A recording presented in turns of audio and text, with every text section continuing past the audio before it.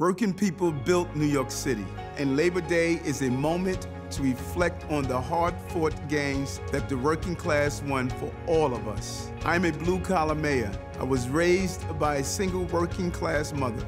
She cleaned houses and worked 3 jobs to give me and my 5 siblings a better life. Working people across this city and this nation fought hard for all of us to have a better life.